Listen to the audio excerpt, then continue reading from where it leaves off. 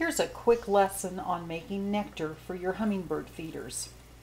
The formula is 1 part sugar to 4 parts water. Be sure to use just granulated sugar. Don't use honey, don't use brown sugar, don't use raw sugar.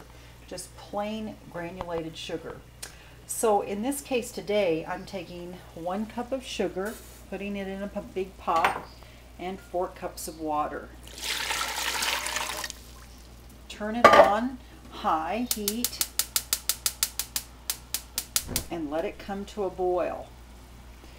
At the beginning, you want to stir around the water and the sugar a bit so the sugar dissolves, and that way it'll be easier at the end. You won't get any clumps of sugar. So just give that a nice stir until you see the sugar dissolve.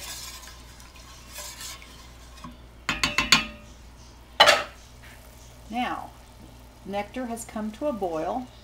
Let it boil for about 30 seconds to a minute and then turn it off. Now you can let the nectar cool, and at least to room temperature, if not cooler. And after that, just store it in a bottle or in a pitcher in your refrigerator. I just like to use these old water bottles that I recycle, and they make it easy to pour nectar into the hummingbird feeder. Be sure to check your hummingbird feeder nectar in the refrigerator even after you've had it in there a week or so. It can develop mold and get cloudy. If that's the case, be sure to throw it out and just start a new batch. And that's all there is to it.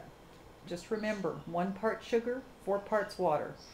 No honey, no raw sugar, no brown sugar, and don't use red dye in your nectar.